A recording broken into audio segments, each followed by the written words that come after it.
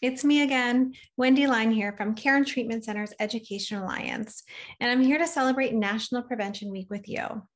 National Prevention Week is meant to bring information to you so you can make healthy choices for yourself when it comes to drugs and alcohol. If you haven't heard the word cannabis yet, you will. You'll be hearing more and more about it on the news, on commercials, and online. Some people call it marijuana, and some people call it weed. The reason you'll hear more about it is that cannabis, like alcohol, may be legal for people over the age of 21 to use.